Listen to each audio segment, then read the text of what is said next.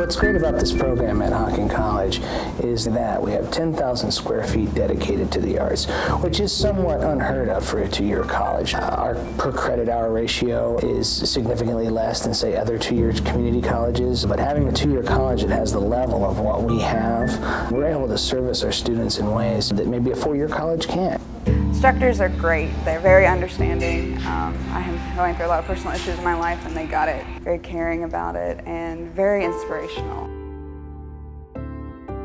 A lot of them have art down at the square in Nelsonville, and you can just go down there and look at it, and it's like, oh, why can't I do that? And we're slowly learning, to reach that point. Everybody has a creative spark, and how you choose to use that is up to you, but the one thing we are is the ability to help you learn how to use that spark.